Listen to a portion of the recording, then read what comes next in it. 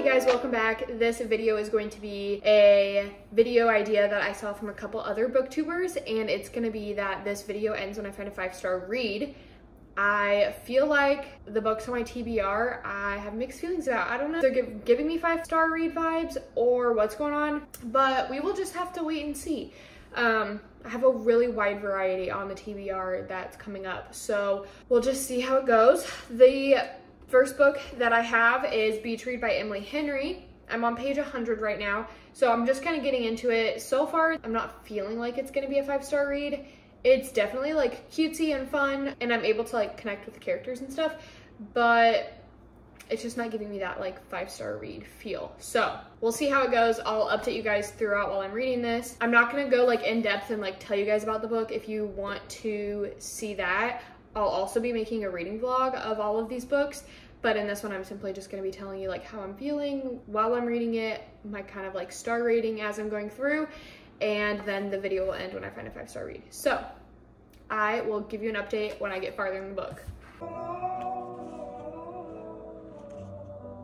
right, little check-in on Beach Read. I am on page 294, so I am almost done with it. I'm gonna probably finish it in like the next hour or so, but right now I'm really liking it. It's giving me such like giddy vibes. I'm like so excited when stuff happens, and I like the storyline, how everything's kind of playing out. It's not giving me the like full 5 out of 5-star feeling. It's definitely giving me like a 4.25, 4.5, but that's just kind of what I'm thinking right now. I am loving the rest of it though. It is so good. Like, I don't want to put it down. I want to keep reading it. So I'm really enjoying it. It's just not giving me the 5-star feeling right now, but I do have a little bit left, so I'll let you know what I think whenever I finish it. Okay, I just realized I don't think I've updated at all on Twisted Lies.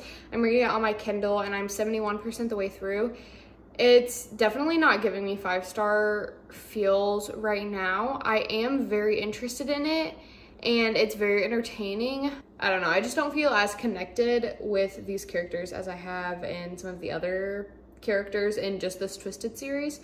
So it's definitely not giving me 5-star vibes right now, but definitely like 4 probably. I'm only 71% the way through, so that could change.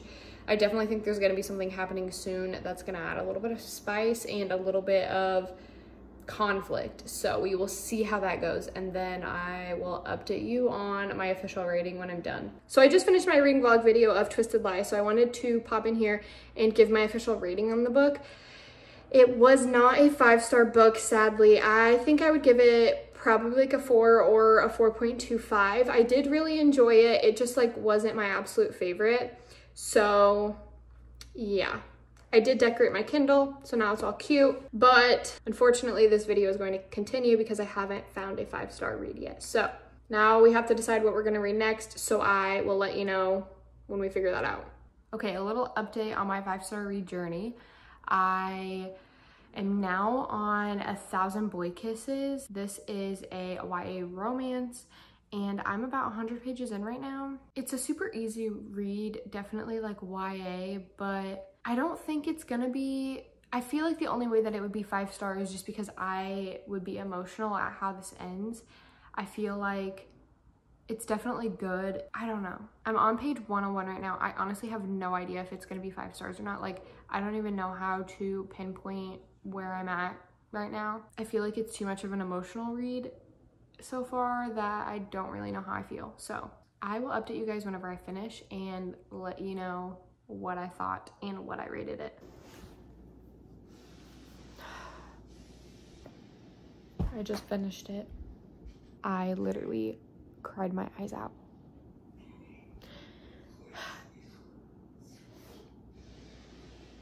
I don't even know my rating. I'm gonna have to think about it for a while before I say anything.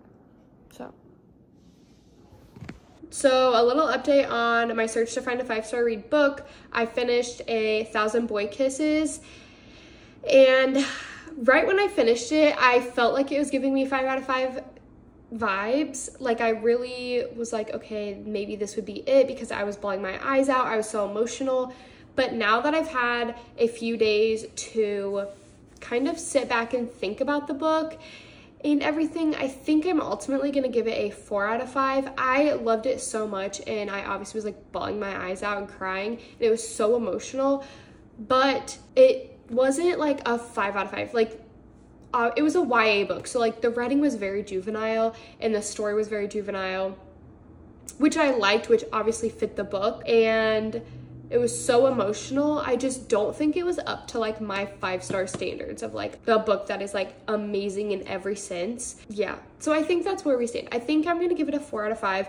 Would definitely recommend this to someone. Like, it was so good. It crushed me. I was crying so hard. It was so sad, but it's one of those that it's just like so good at the same time.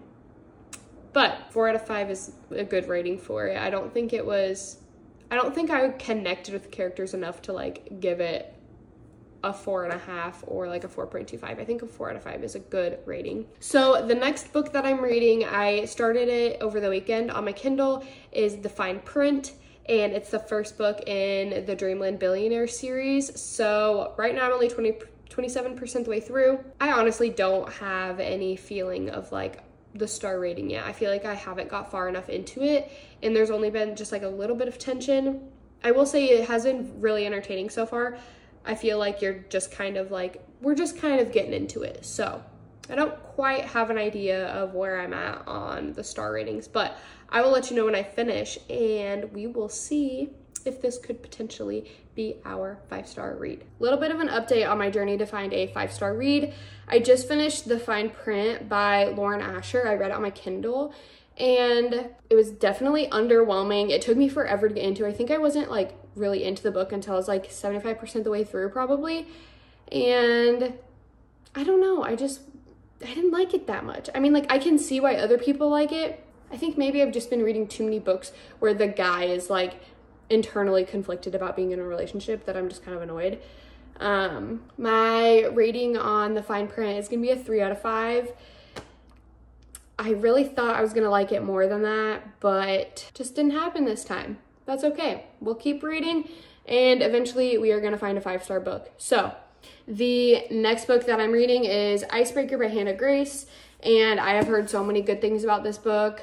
I really hope that this is my 5-star read, so this video can be done, but I don't know. We just haven't found one yet. So let's start reading this, and I'll let you know what I think whenever I've started it and kind of how I'm feeling about my star rating. Checking in on my search to find a 5-star read, this book came very close.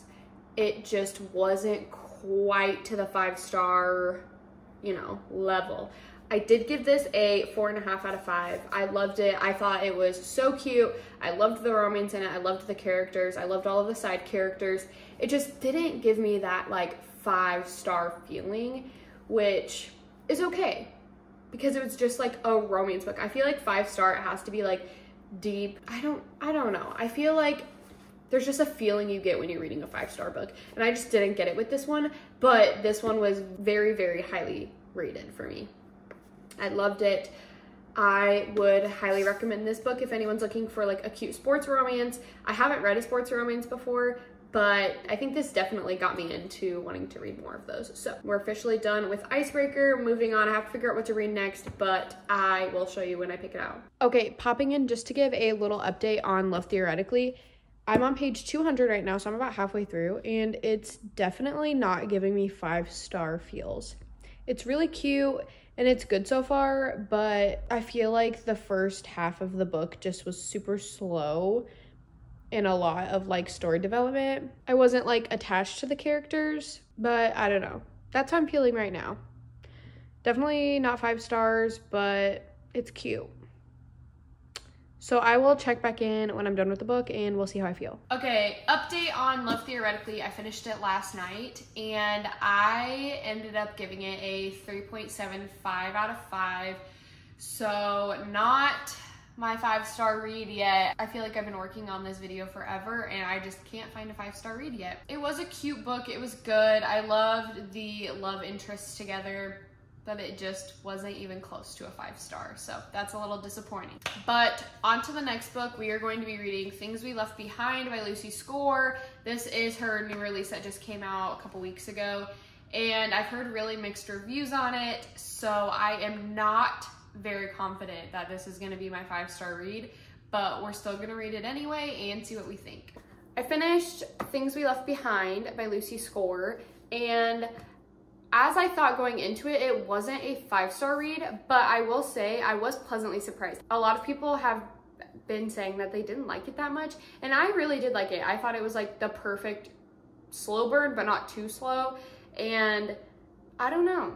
I thought it was like the perfect wrap up to the Knock 'Em Out series. So I did end up giving it a 4.25 out of 5. I thought that was the perfect score. It was like a good book. It was super cute. I really connected with the characters just because it's like, I don't know, I love a good childhood friends to lovers and a found family aspect, and I just felt so connected with the characters in this book because we've had 2 other books to get to know them.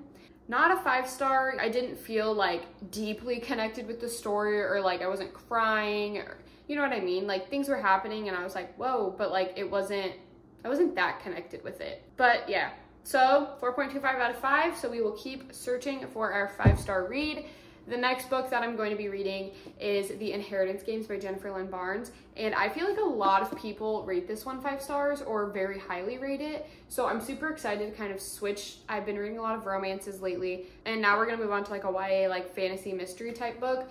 So I will let you know how I'm feeling once I start reading it, and if I feel like it's gonna be maybe a 5-star and this video can be over, or if we are still gonna be searching. The Inheritance Games check-in, I'm on page 212, and so far, this is not even close to a 5-star for me. It's cute, but I am just not really enjoying it. It's like I'm forcing myself to pick it up and read it. So, not even close to 5-star in my head right now, but we will see how the rest of the book goes. Okay, we're continuing the search to find a 5-star read. I'm getting very discouraged because I have not read a 5-star book in so long. I'm just really hoping that it's coming soon. And I have high hopes for the book that's next because I've heard so many good things about it, and that is Happy Place by Emily Henry. I know, I'm so behind, I haven't read it yet, but we are starting it today, and please, like, I really hope this is gonna be 5 stars. I feel like there's so many people that rated this 5 stars that there's no way that it can't be. But I am just like crossing my fingers, hoping and praying that this is a 5-star read because I am in need. I will check in with you whenever I've read a little bit and I have some feelings about it. Guys, I cannot believe that I'm saying this, but our search to find a 5-star book has finally come to a close. And this probably isn't a surprise to most of you who have read this book already, but I finished Happy Place by Emily Henry, and it was a 5 out of 5. I absolutely loved this book. I just think everyone in their 20s should read it. You would be able to connect with one of these characters and one of the situations that they're in, and I just feel like it was such a good reminder that you can always change what your life looks like, regardless of what age you are, what you've done in your past, and all that matters is you're happy and you spend time with people who make you happy and you enjoy your life, because that's literally all you can do. Like, you don't have to worry about what other people think about you. You don't need to worry about what you're doing to make other people proud. You just need to worry about yourself and if you're happy, and that's it. That's literally all life is about, is just being happy and enjoying our time while we're here on earth. So it's like, why don't we just do what we want to do in our heart so we're happy and we enjoy our life? Like it doesn't always have to be like a career, making a ton of money and having a huge house and going on these extravagant trips. Sometimes it's just the slow life and enjoying time with your family and doing things that make you happy. And I just thought, like, this book just had such a good message. I don't know. It was so good. I think everyone should read this. I will say that, like, I went into it knowing that a lot of people absolutely love this book. And so whenever I was reading it, my expectations were really high, and it definitely lived up to that for me. Whenever I finally went to give a star rating of this book, whenever I was finished, I really thought hard about it. Whenever I was thinking about it, there wasn't anything that I could think of about this book that I didn't like. Normally when I read a book and I really like it, I'm like, yeah, I like this, but like I didn't like this character, or I didn't like this relationship, or I didn't like how these people did this. And with this book, I really had nothing that I disliked about it. I just enjoyed it thoroughly the whole time. It was such a quick read. You wanted to know what was going to happen. All of the relationships in this book were so good. The relationship between the friends, the relationship between the couples, It was so good. So finally, after reading, I don't even know how many books that I had to read to get a 5-star. I feel like I'm such a hard person to please when it comes to books, and I don't easily give 5 stars out. A lot of the time it's gonna be like between a 3 and a 4, or even like a 4.5. But to get to the 5-star, it really has to be good, and I really have to connect with the book or the characters and feel like I'm there experiencing it with them, and I did with this book. So that is so exciting. I can't believe that we finally found a 5-star. Took forever. I really hope that it doesn't take me this long to get another 5-star, but we will see. I'm hard to please when it comes to books, and I think that's okay. Not every book can be a 5-star, but I'm glad that I finally found one. Thank you guys so much for watching and sticking around for this long video while I'm looking for a 5-star book. Let me know if you guys have read any really good 5-star books lately so I can add some to my TBR. Like, I'm literally so giddy and so happy that I finally found a 5-star book. That is going to be all for this video. Thank you guys so much for watching. I hope you enjoyed. Don't forget to like, comment, and subscribe, and I will see you in my next video.